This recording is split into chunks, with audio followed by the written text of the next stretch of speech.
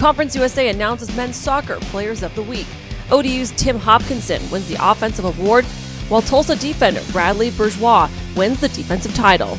Hopkinson scored 3 goals to lead ODU to a 5-0 victory over VMI. The hat trick was Hopkinson's second of his career. He netted ODU's first 3 goals of the evening, including the game's lone tally prior to halftime. In all, Hopkinson fired 5 of his 8 shots on goal. He now has a team-best 6 goals and 13 points thus far this season. Bourgeois played all 90 minutes along the back line against previously unbeaten Valparaiso, helping the Golden Hurricane earn a 4-0 shutout victory.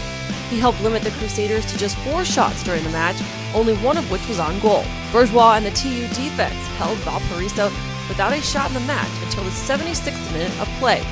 This is both players' first Player of the Week award.